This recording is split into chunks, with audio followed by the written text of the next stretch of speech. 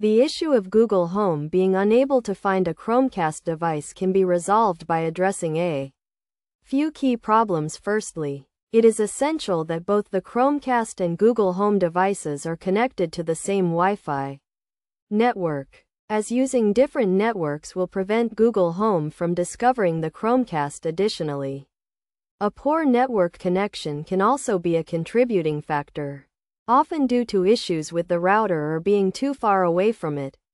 Another common issue is that the Chromecast device is not powered on, which can be due to a faulty power source or the device not being plugged into a power outlet. To fix these problems, it is necessary to ensure that both devices are using the same Wi-Fi network.